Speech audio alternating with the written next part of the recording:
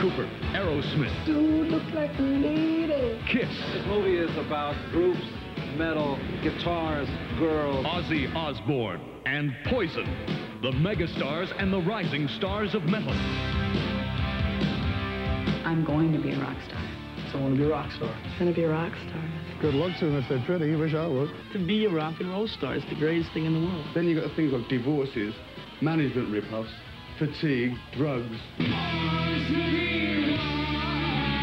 Rock and roll. Why do they do it? I'm in it for the money. A headbanger is someone that drives by in their car and goes, Melody! How do they make a living? I'm a professional musician. I don't work. I can't stand work. We don't work. We play music. We are not role models for your life. And why do they get all the girls? Because they have good music and really, they're good looking. And what about the groupies? I like to call them the fleas and ticks of rock and roll. But what do they really want to be? I would say happy. I'm a happy camper. The Decline of Western Civilization Part 2, The Metal Years.